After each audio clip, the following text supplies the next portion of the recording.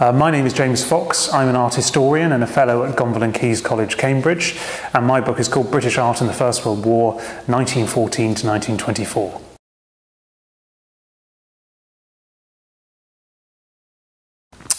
How could I resist? In my opinion, the First World War has had a greater impact on collective consciousness in Britain than almost any other event. And though now it's about 100 years old, it still feels unbelievably vivid. And you know, there are people today who don't know much about history, don't know much about culture, but they know a lot about the trenches.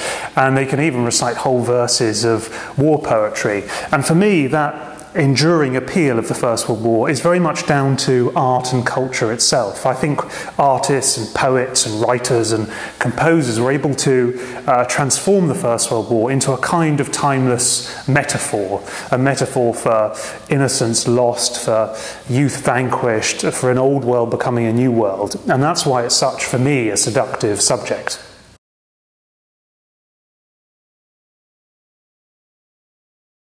Well, the First World War had a huge impact on British art, and in many different ways. Now, in the years leading up to the First World War, the British had really only just discovered modern art. There was the famous post-impressionist exhibition of 1910, and in 1914, the summer of 1914, Britain got its first avant-garde art movement in Vorticism. So modernism and modern art was just picking up a head of steam when the First World War came along, and it basically blew it all away. It destroyed Vorticism, it destroyed many other progressive movements, it killed a number of progressive artists, most famously the modernist sculptor Henri Gaudier-Brzeska, and it did a huge amount of damage elsewhere as well. But it also created opportunities.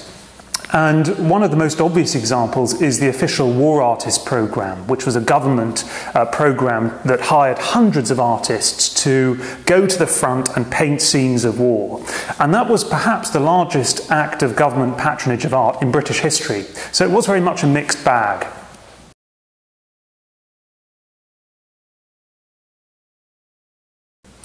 Artistic life in wartime Britain was pretty difficult, to say it in short, because the First World War had a very great impact on the fabric of the art world itself. So museums closed, art dealers went bankrupt, exhibition societies ceased to be able to put on exhibitions, art materials like paint and brushes and canvases stopped being produced, collectors stopped collecting, and hundreds of artists, maybe even thousands, went to the front to fight. And then to add insult to injury, if you like, the government introduced a number of policies that made things even worse. Now, the most famous example is the Defence of the Realm Act. Now, this was a piece of legislation that was passed at the very beginning of the First World War. And it ultimately, among many other things, made it illegal for painters to paint, sketch or draw outdoors anywhere in the country. And my book details a number of accounts of artists being interrogated, arrested, even imprisoned, simply for drawing and painting outdoors. So it was a very difficult climate for artists to work in.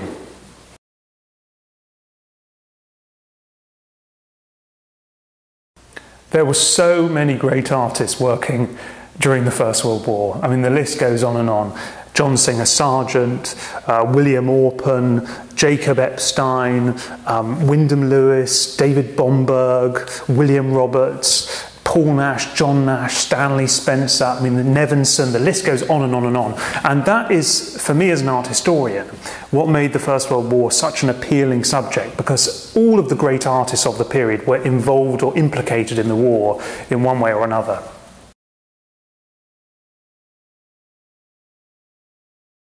Well, there's a lot of debate about the legacy, the artistic legacy of the First World War. The traditional view is that the war's artistic legacy was overwhelmingly negative, that it set back British art by 5 years, 10 years, even more than that. But in this book, I actually argue something very different, and argue that, in fact, the artistic legacy of the First World War was overwhelmingly positive. It was productive, it was creative, and it was constructive. And that is because the First World War created an unusual set of conditions that enabled artists, art institutions, the government and the public to collaborate, to come together and work together. And that continued through the interwar period. And it's certainly the case that in the 1920s and 1930s, British art was more receptive to society and British society was more receptive to art. And that was because of the First World War.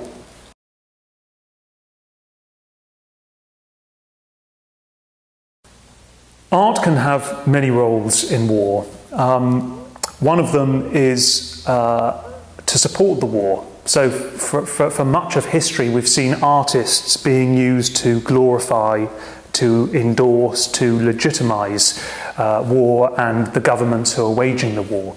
But on the other hand, there's another tradition that runs all the way from Goya all the way through to Picasso, where artists were using their work to criticise and condemn the war as an act of resistance. And that happens in the First World War as well in other parts of Europe, particularly with the Dada movement. But perhaps the most enduring role that art can perform during war is to immortalise it, to memorialise it. You look, for instance, at the great sculptures on the Parthenon, and you can take it all the way through to the official war art that was made in the First World War. And what artists have done continuously through history for thousands of years is to take the sort of messy events of war and to turn them into images, objects, stories that have a kind of timeless quality.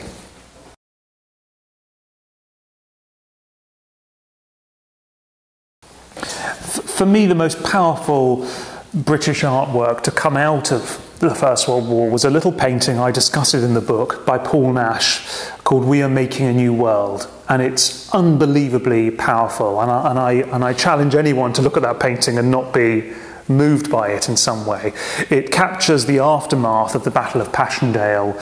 It's awful sort of sunrise moment when you can see this churning ocean of mud, these dead trees that become like hands imploring the heavens, and the sunrise takes on this appearance of the sun streaming through an ocean of red blood.